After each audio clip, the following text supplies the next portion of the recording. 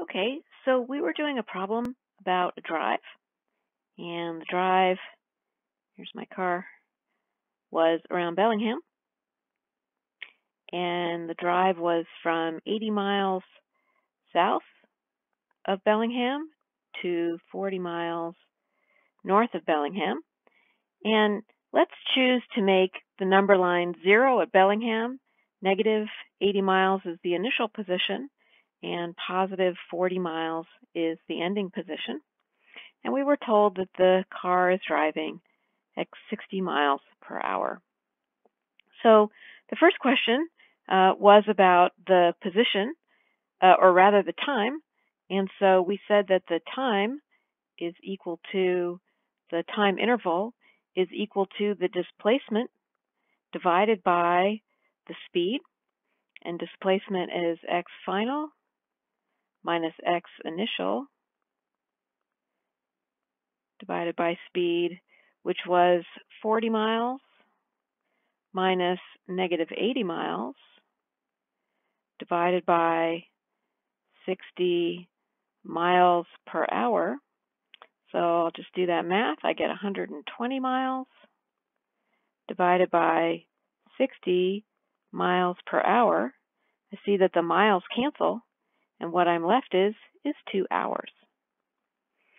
To graph it, I'm going to keep my graph consistent with the number line that I chose, and I'm going to put x on the vertical, and the time axis is going to be on the horizontal.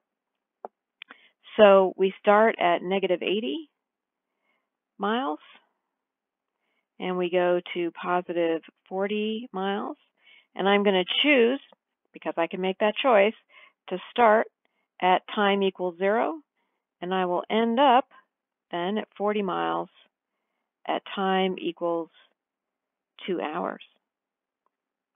So what we notice here is that speed is the change in the position, the displacement, divided by the time interval, which is also the slope of this line.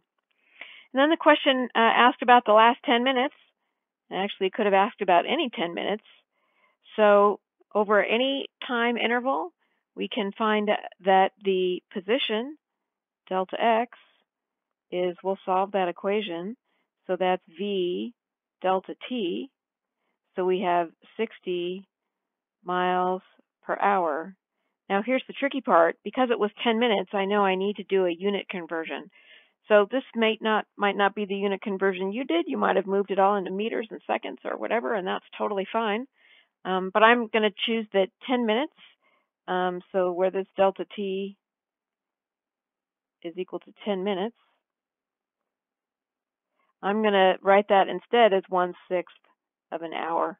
The hours cancel, and let's see, I'm left with 10 miles. And that's the answer. So a pretty easy problem to start with, but a way to think about starting to set up these problems using graphics and diagrams and maths. Okay, stay tuned.